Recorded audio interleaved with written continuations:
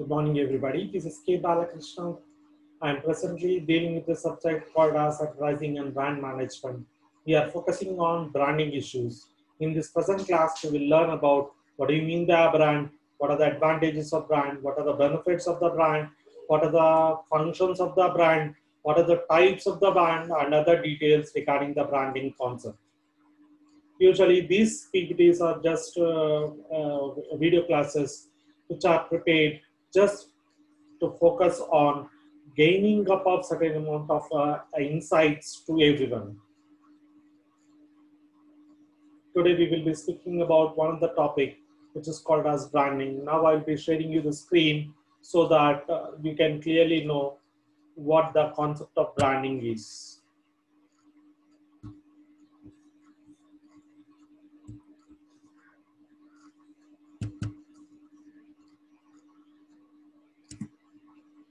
What is a brand is a biggest question, and how does it differentiate from a commodity? Brand has an identity and a commodity does not have an identity. Brand has a name, image, goodwill, and other things, whereas a commodity doesn't have all those things. What is a brand?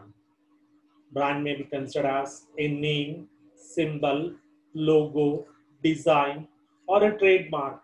Who issues all these things? A seller or a group of sellers issues all these things. Why do they issue? They issue to create an identity to the goods, to create an identity to the products, to create an identity to the services, to create an identity to the ideas. What is the purpose of using the brands? To increase the profitability, to increase and go ahead along with the competitors and to face the competition with the heavy hands. What is the importance of branding? The first and the foremost importance for the branding is it creates some sort of identified image to the product.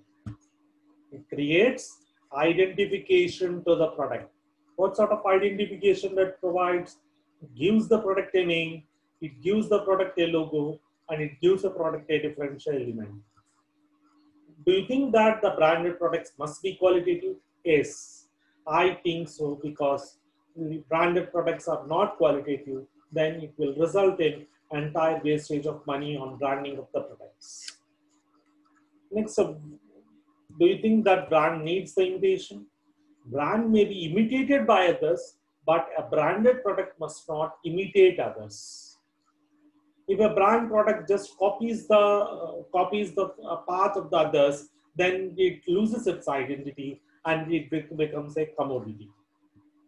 It has a legal right.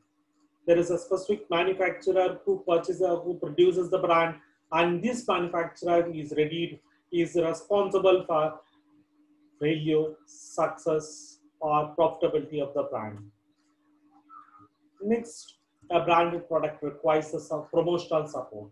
This promotional support is usually provided in the form of advertising, sales promotion, and other aspects. If a branded product is present, it creates an identity for itself. As it creates an identity, what happens is customer gets satisfied. If the quality of the brand is more, customer is satisfied, the same customer comes and purchases the product again and again, then he will be called as a loyal customer, and the property is called as brand loyalty.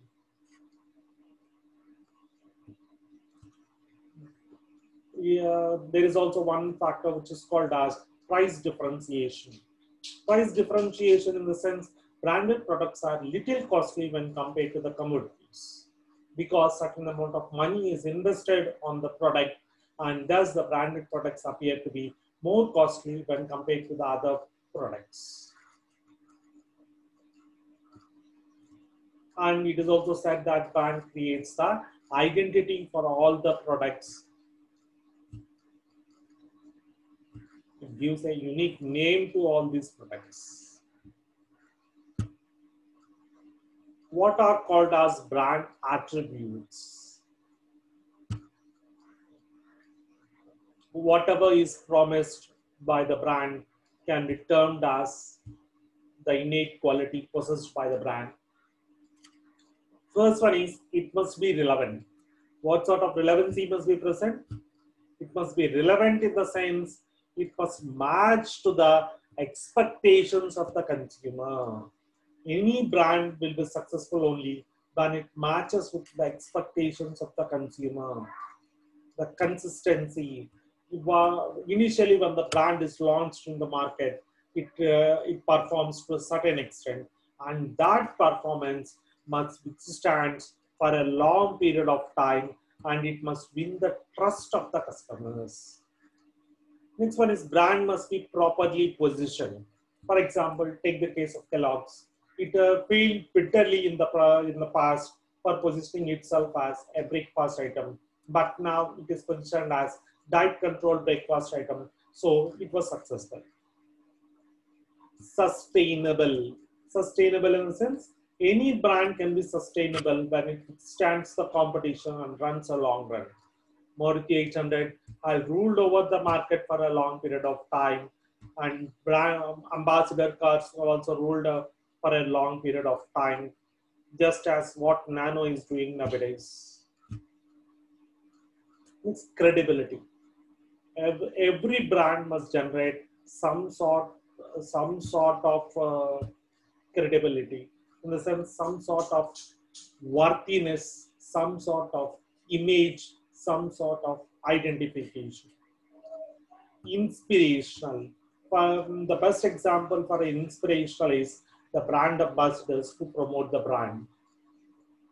Uniqueness. Every brand has a unique quality to be focused. For example, Fog focuses on everlasting fragrance. It also focuses on innate quality like a liquid spray. Appealing. Every brand has a specific appeal.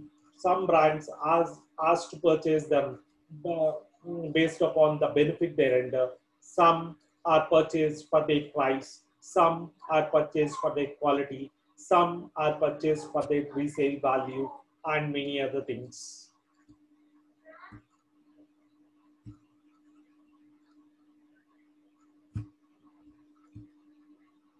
What are the benefits of a brand? The major benefit of a brand is its differentiation.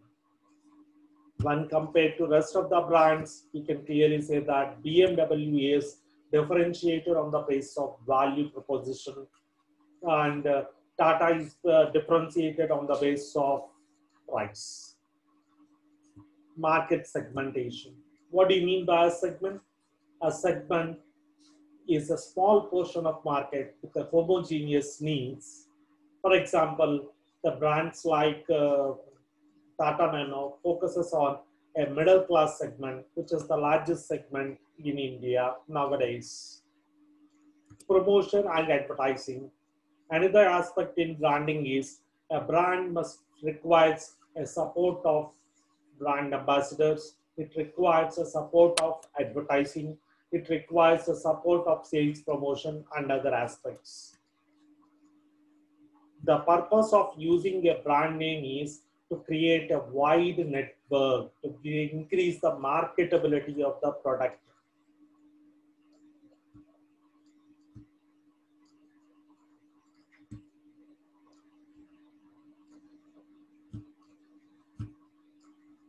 Next, customer loyalty. If a brand is purchased for a long period of time, then the customer is called as a loyal customer, and the phenomena is called as customer loyalty. Usually, reward points or point rating system is adopted to increase the customer loyalty by large number of people. Next, protection against imitation. Trademarks are used. Next, logos are used. Next, slogans are used in order to differentiate their product from others. Control over the prices. Control over the prices in the sense branding allows the manufacturer to increase or to sell the product at a higher price than a commodity. But that cost of differentiation must not be too high. If it is too high, it will be removed out of the market. A brand quality must be maintained, and adulteration means uh, deterioration in quality must be reduced. Next one is a brand creates a identity to the product.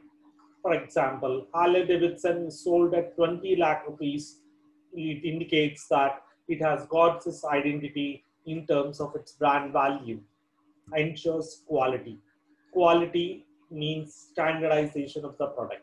Raymond is purchased for a rupee more because it has a certain amount of quality. It's easier shopping since the information regarding all the brands will be available through the television and other media to the customer. So the shopping of these goods will be easier, and the brand and it is easy for the customer to maintain a choice. Psychological satisfaction. I cannot get a psychological satisfaction to use an assembled computer, but if I can get a psychological satisfaction if I use a branded computer like Dell or others. Next, status symbol. BMWs, Harley Davidson, bench cars, etc. indicates that they have certain amount of status. Uniform price. Wherever the product is sold, it is sold wherever the brand is sold. Is it sold in rural areas? Is it sold in urban? Is it sold in metros? It charge a same price. One price for one market. It must be the slogan there. Packaging. Usually the branded products will have a colorful packages and they demand certain amount of appreciation for having so.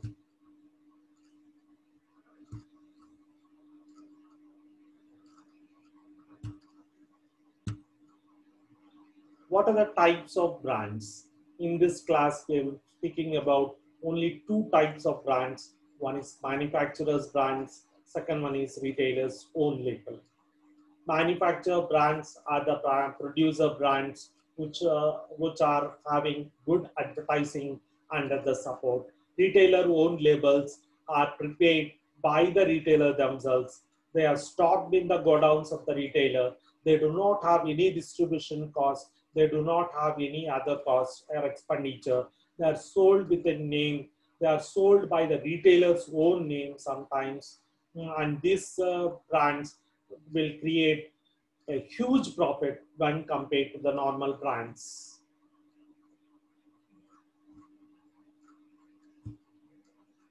What are the functions of branding? The main function of branding is to create a uniqueness among in the minds of the customers. Hero Honda is having a distinct image. It is having a spare part durability and high resale value. It's publicity. Usually a branded product will carry a positive word of mouth, and this requires a huge amount of support from the advertisers and to publicize what it carries off. It's protection of the goods.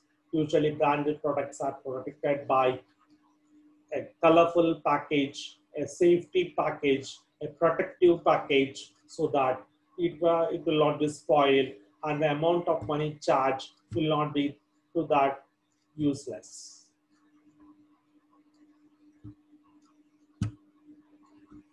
It's consumer protection.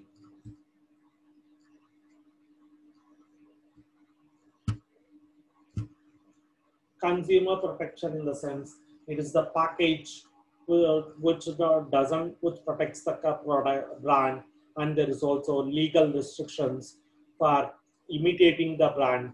They have to take the permissions of the manufacturers to imitate the brands. Next, wider market.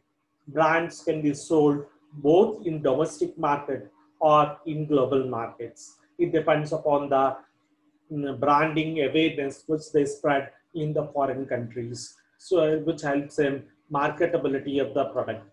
Customer loyalty means branded products loyalty is higher than the commodity because commodity is driven by the need and brand is driven by the image. What are the branding decisions? The first and the foremost branding decision is branding sponsor decision. Who is going to sponsor the brand is the biggest issue. Why? Because the person who sponsors the brand must pay the entire amount of money invested in the form of advertising the product, and he must also spend the financing amount for maintaining the brand until it earns its profits, until at least it achieves the break even. Brand strategy decision. Which strategy to adopt? Who will be the targeted audience? Who will be the ultimate users of the product? Who will becoming the loyal customers? And what are the strategies adopted for retention of that loyal customers? Brand repositioning decision. Initially, when Maruti Omni was released, it was banned out of the country, stating that it was banned out of the Delhi outskirts because the kidnaps have increased tenfold. But later, what happened is they have repositioned the Maruti car, but stating it is not a van, but it is a family car.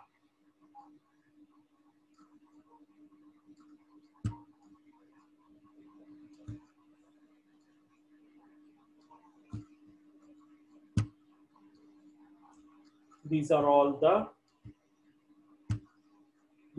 various aspects of brand that we remembered in day-to-day lives.